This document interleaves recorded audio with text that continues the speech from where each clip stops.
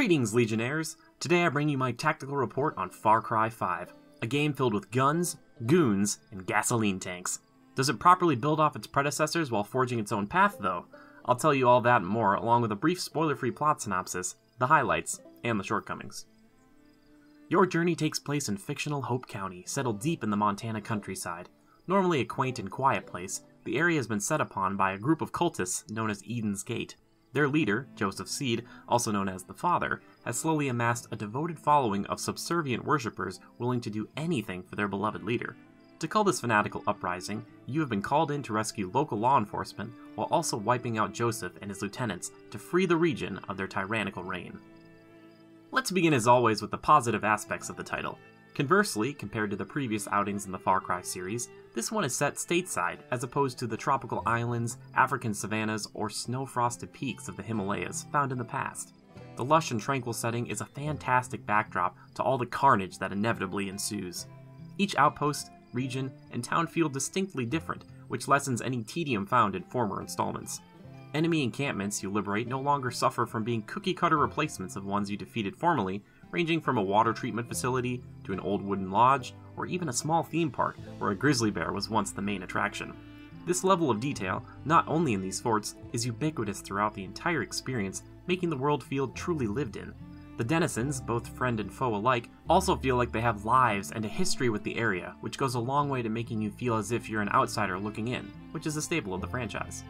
While your allies are memorable in their own right, it's the villains who really steal the show. Joseph, John, Jacob, and Faith are ever-present threats that all bring their own unique brand of insanity to the table. Constant heinous acts and radio chatter really motivate you to bring them down as quickly as possible. Not since Voss and Far Cry 3 has there been a main antagonist this sinister, solidifying Joseph Seed as one of the series' best foes. To correctly deal with this wicked threat, words are set aside and all manner of armaments are put in their place. Automatic rifles, shotguns, pistols, bows, and even lever-action repeaters are your tools of justice, and they all feel excellent. Gunfire can be heard echoing through the mountains as a decisive shot heralds the beginning of a skirmish or punctuates the ending of one. Far Cry, like many other Ubisoft titles, allows you to tackle combat in two primary ways, quietly or devastatingly loud. Throwing knives, arrows, and silent takedowns are key to dismantling enemy forces without the aid of cultist reinforcements. This style is also rewarded with cash too if you're able to prevent any alarms being triggered, or if you can completely take the base without any incident. However, the game doesn't penalize you for rolling up with an arsenal of gun-mounted vehicles, explosives, and heavy weapons. Firefights are fast and fluid, forcing you to move and use a variety of munitions to achieve your goals. Even melee weapons such as baseball bats and shovels can be utilized, making some fights feel more like backyard brawls.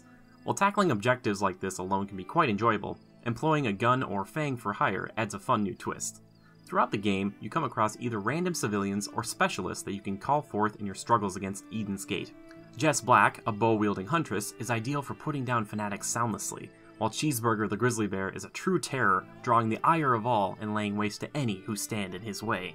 Hearing these characters react to other partners makes the team feel much more natural. Giving Boomer the gun dog or Peaches the mountain lion a nice scratch behind the ears after a successful mission really endears you to them too. Arguably, the best partner is one of your own choosing. Far Cry 5 allows you to play the entire game with a friend in co-op. While you only retain upgrade points, guns, and money if you aren't the one hosting the session, this is the best way to experience all that the Montana countryside has to offer. Coordinating assaults, covering each other while the bullets fly, or even traveling from point A to point B is just more fun with a friend. While tackling main objectives progresses the story most quickly, side activities can be wonderfully distracting too. Chief among these are prepper stashes. Throughout your time exploring the wilderness, you'll find hints or locations where weapons, ammo, crafting components, and upgrade/perk points can be found. These act as mini-puzzles that are completely optional, but are highly incentivizing. Like the outposts before them, each one is completely different, from concrete bunkers to an airplane hangar, or even to an old haunted house. Each prepper stash feels as if the owner was a real person preparing for the worst. Finally, the score and soundtrack that are present throughout are phenomenal. The banjo and fiddle-infused melodies permeating your excursions accent the western vibe of the locale. The sparing usage of pop songs and the overly used songs of Eden's Gate also help set the tone, making the game feel rooted in some semblance of reality. While Far Cry 5 does many things very well, it does have a few minor setbacks. Like the Assassin's Creed titles before it, At seemingly random intervals in the game, the overarching narrative pulls you out of whatever you're doing at the time. While this makes some sense thematically, it can be rather irksome if free roaming is your main goal earlier on.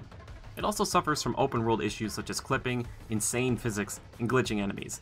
These problems seem further exacerbated when playing with a buddy.